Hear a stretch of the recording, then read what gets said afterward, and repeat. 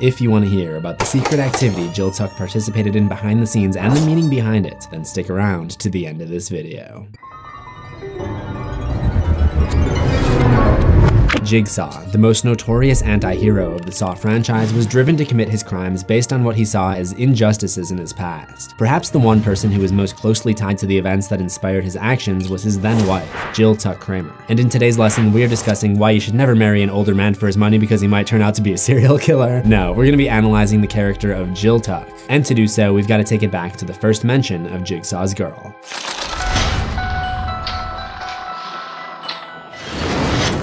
Jill Tuck-Kramer was a doctor who sought to help drug addicts by running a recovery center called Homeward Bound Clinic, whose motto, Cherish Your Life, was adopted from a phrase created by Jill's husband, John Kramer. It's likely that the two were drawn to each other because of their mutual interest in helping people improve their lives, but they would ultimately find differing methods of going about it. But John loved his wife, so he took her on picnics and recorded her on a video camera in the park, because I guess that's what you do when you're in love. In 1995, Jill becomes pregnant with their first child. John started to have doubts about the effectiveness of the treatments his wife was administering to the drug addicts at Homeward Bound Clinic. As he was waiting for her to get done working one evening, he witnessed a fight break out when one of the patients, a man named Cecil Adams, gets fed up with how long he's been standing by in the waiting room. Man, I've been here for 3 hours! Shut the up! Shut up! Actual footage of me trying to get on the Hagrid ride. Jill tries to stop the brawl, but John has to step in when Cecil looks like he's about to pull out a knife. John is able to get him to calm down and put it away. As the due date of the baby gets closer, John calls Jill into his workshop and shows her a series of gifts that he's been working on, including a clock built with a 300-year-old mechanism meant to be symbolic of their long-lasting relationship, a crib for the incoming baby, and a cute version of Billy the Puppet in the form of a children's toy, which I'm not sure why this hasn't become a merchandising phenomenon, Lionsgate, but I digress. The entire pregnancy was perfectly planned by John, from the baby's birth in the Chinese Year of the Pig to the name Gideon, which is also the name of the first building that John ever owned, the Gideon Meatpacking Plant. Now, I wouldn't personally name my kid after a meatpacking plant, but the name may have been drawn from the Hebrew name Gidon, which means hero or judge, both of which John saw himself as. One day during an ultrasound, John pulls out the old camcorder and they make a home video for Gideon. Lean inside, there we go. Yay. Here we are. Hey, Gideon. Here's a little happy family. We love you, son. We're waiting for you. Why does that come off as incredibly creepy? Oh right, because it's the same guy who made videotapes for all the people he tortured and murdered. The event that would set all of that in motion would soon come during another evening at the Homeward Bound Clinic. Jill, who is now 7 months pregnant, was finishing up and about to go home when Cecil appears and claims that he forgot his jacket inside. When she goes to give it to him, he forces his way in and holds her at knife point so he can steal more medications to relieve his fix. In doing so, he slams the door into her pregnant belly. John knows something is wrong when he sees Cecil fleeing the building and goes in to find his wife collapsed on the floor. He rushes her to a hospital, but the baby is unable to be saved, which would put a huge strain on their relationship. The reason that this tore them apart is not just related to the emotional trauma, but also their ideals, which were drifting apart. Jill believed that her treatment, which included medication and therapy, was the best solution, but John was becoming convinced that this was not enough. All I wanted to do was help them. You can't help them. They have to help themselves. Especially after seeing Jill's treatment was ineffective in some patients, such as Cecil Adams and another woman named Amanda Young. Meanwhile, Jill was left alone to cope with the loss while John fell into a deep depression and withdrew himself from the marriage. You blame me. I don't think he could ever forgive me. In what may have been a last-ditch effort by Jill to pull John out of his depression, she shows up at his workshop with his lawyer, Art Blank, who tries to convince John to come back and return to his work, which involved helping families in need. If you're homeless, just buy a house. John is unwilling to cooperate. He forfeits his shares of the company to Jill, who ended up shutting down the Gideon Meatpacking Plant for unknown reasons. At some point, they got divorced, and between that and the fact that Seinfeld was ending, she dropped the Kramer hyphenation off of her last name and went back to just being Jill Tuck. Sometime around then, Jill's family abandons a pig farm that they owned in the countryside due to an outbreak of Odjeski's disease. After dealing with that, Jill hears that her ex-husband had attempted suicide, so being the forgiving caregiver that she is, she seeks him out to try to talk to him. When she goes into the workshop, she finds reconnaissance photos of Cecil, perhaps confirming her suspicions that John had something to do with his death. When she found John, she claimed that he was now a different person, seeing the horrors of what his new work consisted of. She discovers the truth, that John had turned Cecil into the first victim of his so-called rehabilitation. Jill doesn't approve of his methods, causing him to go ballistic and destroy the clock that he had once made for her. The symbol of their long-lasting connection was now gone.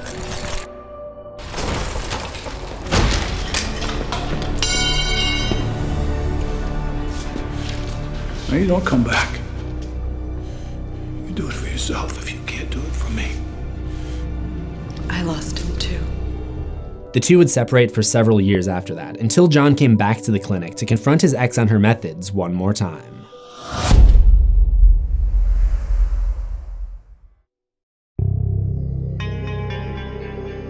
After becoming Jigsaw, John would spend a good amount of his time trying to rehabilitate the ex-patients of the Homeward Bound Clinic, the most notable of which was Amanda Young. After John believed that she was clean following his test of her in 2004, he brought her back to Homeward Bound as proof to Jill that his rehabilitation methods were working. Jill had previously dropped Amanda from her list of patients, thinking that she was a lost cause, so she was shocked to see that her ex-husband was able to turn Amanda into an ex-addict. At least it appeared that way. This encounter did not immediately change Jill's mind about John's work, but rather would become something that she would look back on in a few years while contemplating whether or not to help carry out his legacy. The couple would have one more meeting that we know of in April of 2006, not long before the main events of Saw 3 and 4. John and his followers were busy setting up the final 2 games of Jigsaw's life, one of which involves him testing a doctor and her husband at Gideon Meatpacking Plant, which sat abandoned ever since Jill shut it down. She was still the owner of the building though, and turns up one day to beg John to put an end to his work as Jigsaw. He ignores her request and instead promises her a way out when everything is over with. Roll it. I have something for you.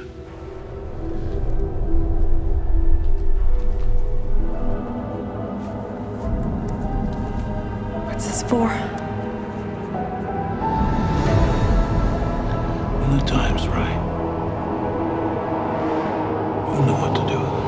That would be their final encounter in person. Shortly before John's death, the police investigate Jill as a suspected accomplice after discovering that she was in possession of the Billy doll and tricycle used in the videos left to many of Jigsaw's victims. The investigation wreaks havoc on her life. She ends up being interrogated for, according to her, hundreds of hours. She also claims many things were taken from her home for the investigation. On April 28th, Jigsaw is running 2 games, one of which is a test for Officer Daniel Rigg. The FBI agents Strom and Perez are following him, and they arrive at his home where the first phase of the test took place. The walls are covered in photos of Jigsaw's victims, but there's one wild card. Jill Tuck can also be seen in the photos. And I love how John just took the time to get these candid photos of his ex-wife out and about in town. I mean, I know they got divorced, but he seriously didn't have one photo. I mean, he could have printed out her MySpace picture or something. I mean, kind of weird to be secretly taking photos of your ex who's way younger than you. Anyway, this leads Strom and Perez to confront her at her work and bring her in for even more questioning. This time, instead of just asking about John, they were also asking about her. As the end of the games draws near, Strom gets more desperate for the answers that have eluded him. He threatens to pin the charges on her, and also physically pins her to the wall to intimidate her. Jill doesn't have much to tell, but she does tell him about her divorce. This eventually leads Strom to ask about the location of Gideon Meatpacking Plant, John's first building where the 2 games were taking place. She does not realize that she's sending Strom into a trap of his own, which is facilitated by Jigsaw's actual accomplice, Detective Mark Hoffman. Tuck and Hoffman would establish sort of a rivalry that ramped up after John's death on the 28th. Hoffman wanted Jill out of the picture so that he could have complete control over Jigsaw's legacy and make judgments on his own, while Jill was growing a disdain for Hoffman because he was starting to act against John's final wishes by taking over the games that John didn't have time to carry out in life for selfish reasons in order to increase his power. Despite the fact that they couldn't make their marriage work, Jill still had enough respect for John to want to see that his final requests are carried out properly, and Hoffman was getting in the way of that. Not long after, news of John Kramer's death and identity as Jigsaw went public, and she finds herself surrounded by news articles claiming to know and understand both sides of John Kramer, which must have been surreal because the only one that truly knew both sides of him was her.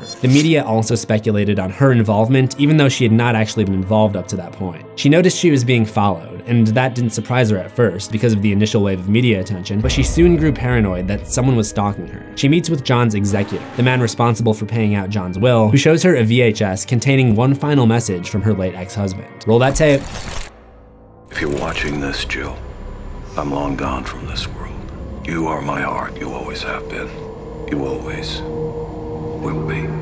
Things not to say to your ex for 500? It's important to note John's clothing and hairstyle during this tape, which tells us that it was recorded just before the main events of Saw 3, a game that potentially could have ended with John being killed or possibly imprisoned for the remainder of his life. Even though they were not speaking at the time, John still has Jill's best interests at the top of his mind, even as he's busy making preparations for the most complex and dangerous game he's ever held. He goes on to tell her that he blames himself for what happened to Gideon at Homeward Bound Clinic, and that he encouraged her work at the time, even when he sensed danger was on the horizon. This is a bit different different than his stance immediately after the miscarriage, where he was upset that she could not understand how the flaws in her treatment methods led to this. Had John blamed himself from the beginning, I think it's entirely possible that Jill would have reacted more receptively, and perhaps they would not have gotten divorced and things may have gone much differently. He leaves her a box and tells her she'll know what to do with the contents. That's when she remembers her final encounter with John and uses the key he gave her, which she's kept on her this entire time, perhaps a sign that she still kind of had a place in her heart for John even after the divorce and even after learning that he'd become a serial killer. And I think this small amount of love that she had left for him started to influence her decisions going forward. She decides not to take the contents out of the box in front of this guy though, and I don't blame her. I mean, look at those eyes. Show you with the box. What was in the box? What's in the box? The box contained 6 numbered envelopes, 1 labeled parcel, and a number of related materials and instructions, including one of Jigsaw's most iconic traps. But Jill would wisely wait until she knew she was alone before opening them.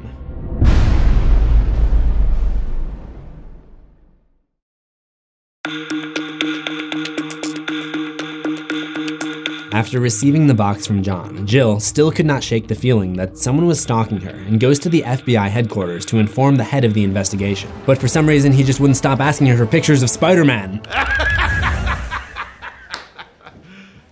You serious? Nah, that's not him. She tells him that she believes that Agent Strom, the man who interrogated her, is responsible. She later opens the envelopes and finds that they contain profiles on 6 more victims who are to be tested in upcoming games. The first 5 are players in the trial of William Easton, an insurance mogul who once rejected John's request for coverage. That's the main game in Saw 6. The 6th envelope contains a profile on Detective Hoffman, who has now become the successor to Jigsaw. Hoffman thinks that he and Jill are the only ones left to carry out the rest of John's work, but Jill has been given a bit more information than him, which again is an important illustration of where John's trust really lies. Jill knows that there is one other disciple who's been working behind the scenes for a long time now, and decides to keep this information to herself because she senses that John did not fully trust Hoffman. Eventually, Hoffman shows up at the clinic and demands she forfeit the envelopes to him so that he can be the one to run the next game. He wants to work alone from now on so that he can get away with as much foul play as he wants. She only hands over envelopes 1 through 5, completely hiding the existence of a 6th file. Later, Jill receives a visit from a reporter named Pamela Jenkins, who delivers a note found at Gideon Meatpacking Plant, the main location from Saw 3 where John was killed. The note reads, "Amanda, you were with Cecil the night John lost Gideon. You killed their child. You know it and I know it, so do exactly as I say. Kill Lynn Denlin or I will tell John what you did."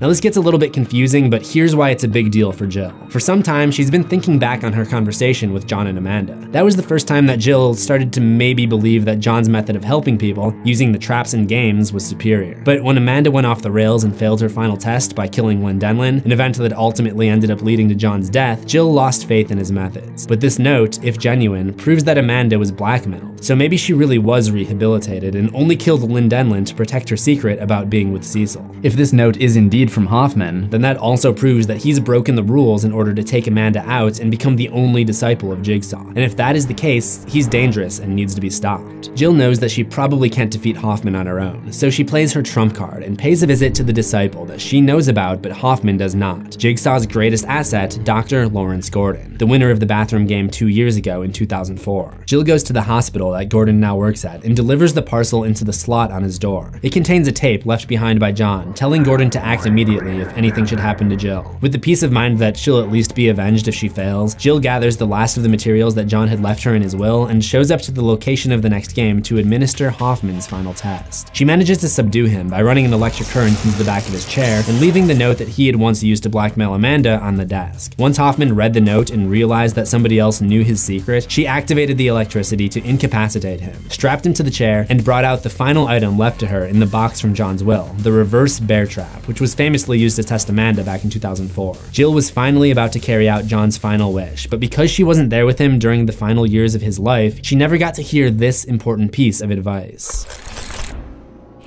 You're assuming this is gonna play out the way you want it. I assume nothing.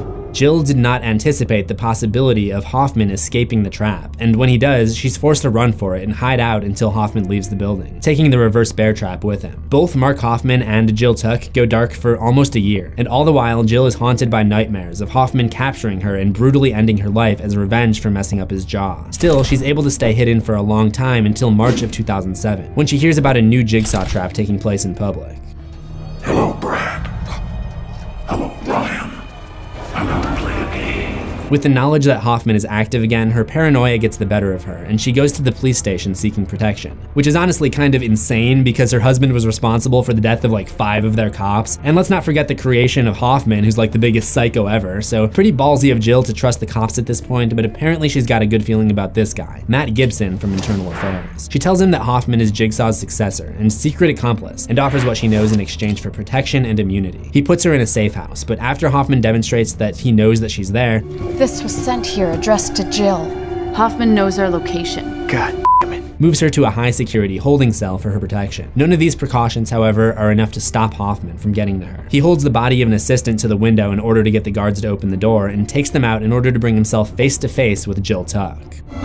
I've been looking for you. In a last-ditch effort, she stabs him in the neck and runs to hide in the evidence room. He still finds her though, and in a cruel twist of fate, straps her to the very same chair where she had left him to die less than 1 year ago. Unlike Amanda and Hoffman, Jill is not able to escape from the reverse bear trap and meets her demise. Game over.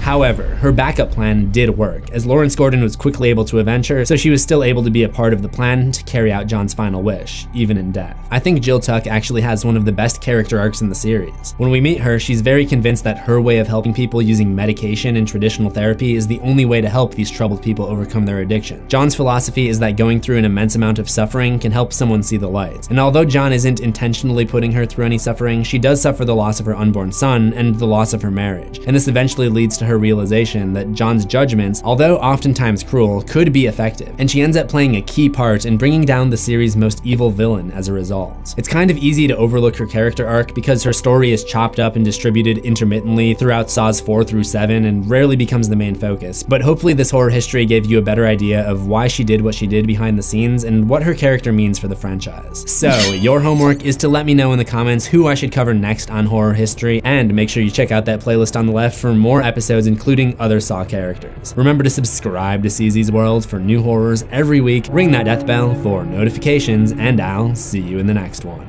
Assuming we both survive.